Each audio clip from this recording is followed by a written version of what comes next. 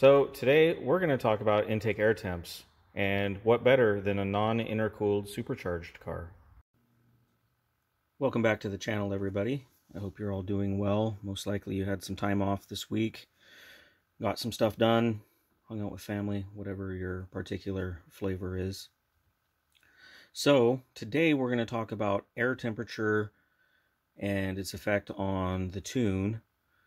While this can be primarily something, for instance, in the half mile, standing mile, land speed racing, it does have application to quarter mile, because even though we're not going to be necessarily pinned as long, you're going to see that the temperatures can still increase dramatically in a short period of time. So as you saw, we have a 66 Mustang with a Haltech 2500. It is fuel injected. It has a Novi 2000 centrifugal on it, and it is hot piped. So let's get into some data here real fast. We're going to start with the dyno sheet. It has some valve train stuff going on, so that's one of the reasons it's dying off. We're in the process of resolving that, but it's usable data for this discussion. And it was one of the things that the subscriber special, it was a request. So Solus Soul, I'm getting a little more detail on intake air temp for you.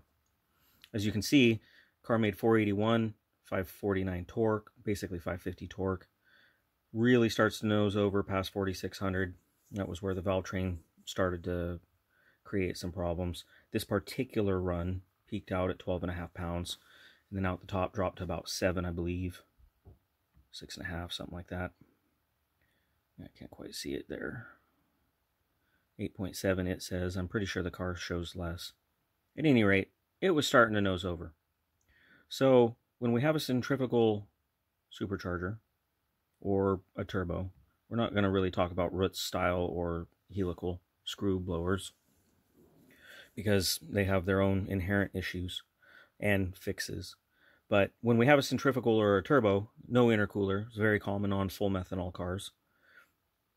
And the term hot pipe, it's going straight from the compressor cover into the intake manifold. What type of temps would you expect to see? Well, let's look at some of the data logs, and we're going to look at that particular run. As you can see, the boost came up to about 12 pounds, and then 13.7. It shows a little bit higher here for whatever reason. Maybe there was a slight boost leak on the dyno. But then you can see that it tapers pretty quickly and drops off. So towards 5,800, or 7 pounds, is all that remains. Kind of gives you an idea of the boost curve, what was going on that particular pull for the 480 horse. So let's look at the intake air temp data. And as you can see, at that same 5,800 to 6,000 RPM, we're 164 degrees. Back up here so that we are at 5,800, 162. But notice how fast that came on. It just really spiked fast. I'm going to throw manifold pressure in here so we have that boost reference. I didn't want to clutter it too much, but it'll make it a little bit easier to see. So as the boost is coming up, we can see the temp is coming up. And you'd think, oh man, it's pretty efficient down low. But we're going to get into that. We're going to see that the number you're seeing there, for instance, 115 degrees, probably isn't the real number. So at peak boost, it shows 128. And the intake air temp sensor is at a 90-degree angle to the airflow, so it should be relatively accurate. It's a GM 3/8 MPT, the old standard, been around forever. But as we get up here, we start to see, even at lower boost, oh man, 164 degrees. And then when you look after the pull, it's 167. So what you've actually seen is kind of an offset, because the response time of that intake air temp sensor is slow. Even though we are here at, let's say, 5.4 seconds, it says 5.413, and then right here, 6.6, 1.2 seconds later, it was still climbing. So realistically, those temperatures probably need to move to the left just because of the lag time of that sensor. Peak boost probably was the 162, or the 167 even could have been peak boost, and it could have started to taper off after that. So what do we do when we have high intake air temps? Ordinarily, we're going to have an intercooler, right? Maybe you put meth on the pipe. My Nissan Cedric is set up that way. I'm spraying methanol prior to the throttle bodies right after the turbo because from the factory it was non-intercooled. So in that car, that was worth 4 miles an hour. It's not a very fast car. Its best time's a 1366 at 100, or almost 101 maybe. Typically it runs high 99s, low hundreds, depending on if I have it on C16 or Q. The Q does give me a little bit extra. So that's one solution. Obviously the intercooler is the best solution. But regardless of how we're getting the air temp low, over a period of time, we're going to face heat soak. Maybe your intercooler's too small. Maybe you don't have enough airflow to it. You use an air to water and it's melted all your ice out. You don't have a big enough water pump on it, so it's not really doing its job. There are, again, a few things that can affect how this all comes together. But what's the solution? Well, typically, we're going to pull timing. So in this particular case, that 164 degree intake air temp, I'm pulling 1.6 degrees out to help correct for the higher intake air temp. Now, this car was on high octane, it was on 110 or KNS 120. It was not on pump gas. I don't really think pump gas and any amount of boost is a good idea. But we're going to presume you're on E85, methanol, or race gas, racing your off-road race vehicle. So a little bit of timing pull helps keep knock in check. You don't want to get too greedy because then your EGT is going to go through the roof. You can look back at previous videos on exhaust gas temp and timing to see that we have to do something, but we can't get too out of control. And then some fuels are better at managing high intake air temps. Obviously, anything that's alcohol based is going to be able to take a lot of that heat out, even if it's doing it at the valve, just because it evaporates at a lower temp. Gasoline, by and large, takes 90 degrees out of the charge temp. Ethanol will take 250 to 280, depending on its composition. Obviously, more ethanol is better. And methanol can take up to 600 degrees of latent heat out. This is why some people will just run hot piped. Now, personally, I still think that if you're going to run hot piped, you want to have something spraying in the intercooler pipe. Despite the fact there could be a phase change, having a wet intake manifold isn't going to hurt you because it's sooner or later it's going to vaporize somewhere. You have to have the blow-off valve, obviously, on the compressor side of where your pipe injection is because you don't want to spray fuel out and create a fire. But all of that's going to help to reduce that. And maybe you're like Grubworm and you run 3 700-pound per hour injectors, or you're like what we've done in the past and you run a couple nitrous jets or a couple of 1600s or something. Some in the pipe is going to help if you're going to hot pipe. Now, that kind of covers a little bit of it. I'm going to switch here real fast to an ignition correction table.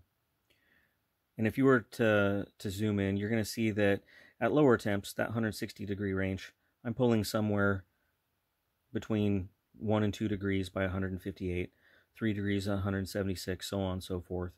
Hopefully we never get into this 220 degree range. If we do, we're definitely going to be down a lot of power. 30 degrees on the Civic with an air-to-air was 3 miles an hour. So realistically, that's why you want the pipe injection. Not just to keep the motor happy, but you're going to lose power. The hotter it gets, your manifold air density has dropped. It's going to start suffering. Now back to the data real quick. We're going to go to the response time. This is a different pull, but this really shows how bad the response time of a standard intake air temp sensor is. Now there are faster acting ones. The GM one was first designed in the 1980s. possibly even before that. It's not new technology. I know that T1 has a fast reacting element. I'm sure there's ones that you can get from other suppliers as well. That's the first one that comes to mind. Some of the ones that Ford uses, for instance, that are built into map sensors, pretty fast acting thermistors in them. But this one at 4900 was only 136 degrees. Obviously I chopped right about there, but the peak was 169. Now when we throw the manifold pressure in there, you're going to see a trend here. Obviously more boost, more heat. Oops. And get it to go into the trace. So that peaked out at 14.2 pounds. So no intercooler, 170 degree air, that's not going to be good for making horsepower. We're leaving 30 or 40 horsepower on the table easily, just getting it actually to that 130, 137.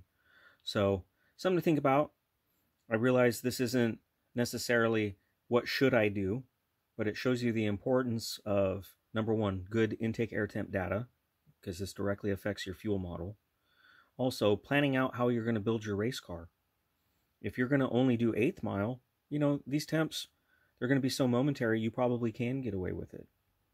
Maybe you're going to have a car that runs in the 4s or the 5s in the 1/8. You know, that's realistically about where we are for a single gear dyno pull. As you can see, this is about 4 seconds. You know, I'd live with that. Now, 1/4 mile car, maybe that same car runs an 8. Well, okay, now it's doubled. How hot is it going to get? Is it going to stop at some point? Is it going to peak out at 169 and kind of sit there? Is it going to keep climbing? Something you got to think about. Are you going to do a 1/2 mile where, again, that time has doubled? Now you're going to be in at 16 or 17 seconds? And what are your temps going to do then? What is that going to do to the overall effectiveness of your race fuel for its octane rating? Is it really going to be enough? Maybe you thought you'd get by on 110, but maybe you need Q16. Maybe you need VP import. Or, again, maybe you're going to run ethanol. You're going to run Ignite 114, Ignite Red. You're not going to care about it, or at least not as much. Or you're going to run methanol, or you're going to run something in the pipe. And while methanol is normally what we spray in the pipe, you can spray water over 140 degree intake air temps. It will vaporize fast enough. You can actually even spray ethanol. I've experimented with it. It works. It's not as effective. You have to have really good control over your port injection to take advantage of it, but even that is an option so that you don't have to have a separate fuel system. Anyway, guys, I hope that this has been helpful. If you haven't subscribed, please consider doing so.